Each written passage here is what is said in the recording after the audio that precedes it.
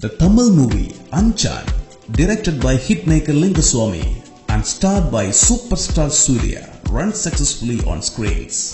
Superstar Suriya looks dashing and smart with his charisma and star power in Anjaan, but the movie falls short due to inherent weakness in the script and execution, whereas the movie Anjaan has already become a mass masala entertainer for Suriya's fans. The movie Anjaan seems to be a collection of different situations, whereas the short narration of the story goes like this. The film begins with the secretive Krishna coming to Mumbai to locate his brother.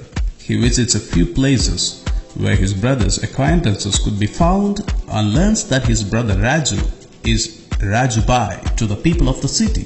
Raju and his friend Chandru had been gangsters with growing clout, but end the wrath of Imran Bhai, an underworld don.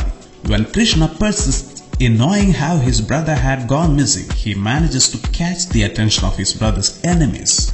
Anjaan basically revolves around a couple of plot twists.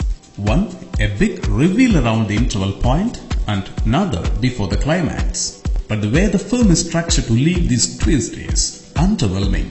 This would not have been a problem if the film had taken a different approach in the interval, but the post-interval portions do stick to the same format till the final twist, making scenes seem repetitive and uninteresting.